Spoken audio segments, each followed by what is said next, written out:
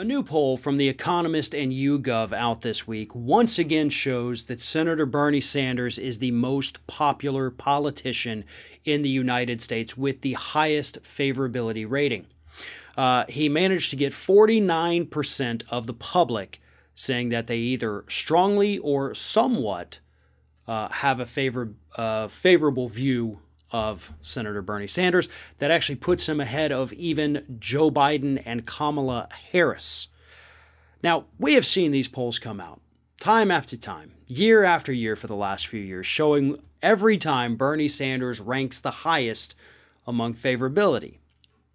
And I think any politician that doesn't learn the lesson from this doesn't even deserve to be in politics anymore. I mean, it's quite obvious to anyone who's been paying attention why Sanders consistently ranks at the top.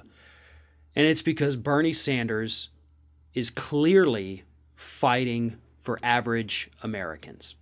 That's it. I mean, really, that's the bottom line here. That is what Bernie Sanders does. That is what he has always done. And it's what he is going to continue to do for as long as he is physically capable of doing it. And the public understands that and they recognize it.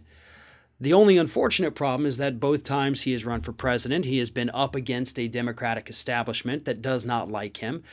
And to be honest, that's another reason why he has such high favorability. Not because the Democrats don't like him, but because of the reason they don't like him. And it's because Bernie Sanders is not afraid to go up against Democrats or Republicans. He's not tribal. Which, believe it or not, folks, most Americans are also not tribal. Bernie Sanders sees a goal, sees something that needs to happen, and he fights for it. And he'll fight anyone who stands in his way, whether it's a Democrat or a Republican.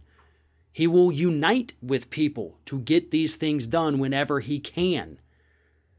And yeah, I know a lot of people in the establishment don't like his ideas because they say they're just too pie in the sky.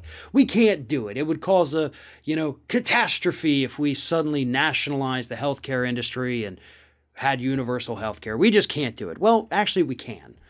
Other countries have done it. There's literally no reason why we can't. And they want to talk about the cost, and every study that's looked at it says, well, it actually saves us more money than it costs us, so it really is a win-win for everybody. But they say, well, it's too much money to get it off the ground. Well, maybe then don't spend $740 billion every 12 months on our military. We could cut that in half and still be spending more than every other country on the planet. We're going to be okay in that regard. I mean, stories came out just this week talking about all that money we spent for the F-35s only to find out, oops, the plane doesn't work. There goes billions and billions of dollars down the drain that we never get back. And we get nothing for it.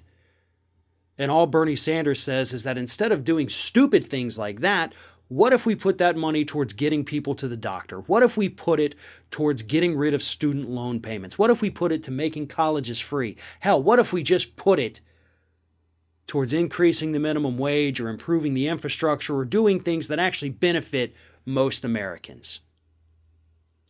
That's why Bernie Sanders is popular. If these politicians in D.C. actually took the time to look at this, to read this, to understand it, we'd have a lot more Bernie Sanders out there. They wouldn't be as genuine as the original. But hell, maybe at that point, we'd actually see some progress here in this country.